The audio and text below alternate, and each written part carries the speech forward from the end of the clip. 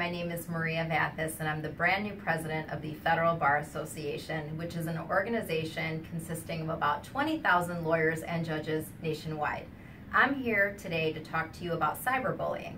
Now, you're probably wondering why a group of lawyers cares about cyberbullying, but there are many important reasons that I'll share with you. First, I'm proud to share that the Federal Bar Association is committed to providing guidance and opportunities to the youth of our nation. And we do this through our annual community outreach project each April in federal courthouses, and also through our civics initiatives, such as our annual national essay contest for high school students. Cyberbullying can affect someone of any age, and so the victim of cyberbullying can be any age, or the person doing the bullying can be any age, but it primarily affects teenagers.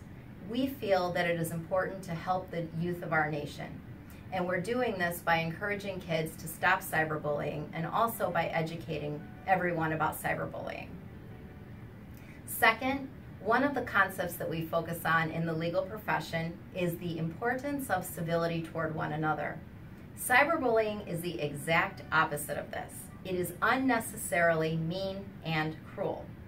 The person doing the cyberbullying is probably under peer pressure from their friends to bully someone, or they may not realize the severity of the impact that bullying can have on someone's self-esteem, their mental state, their emotional state, and their overall well-being.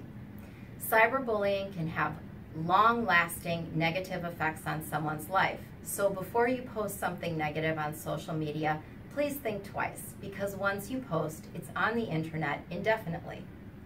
Cyberbullying also presents a unique problem, which is that the victim of cyberbullying cannot escape it, because as we all know, social media is available 24 hours a day, 7 days a week, so the victim never has any relief.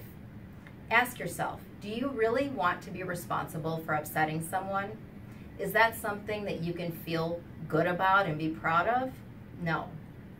Third, most states have laws and/or policies in place about cyberbullying. So if you choose to engage in cyberbullying, keep in mind that you are at risk for potentially violating these laws and policies.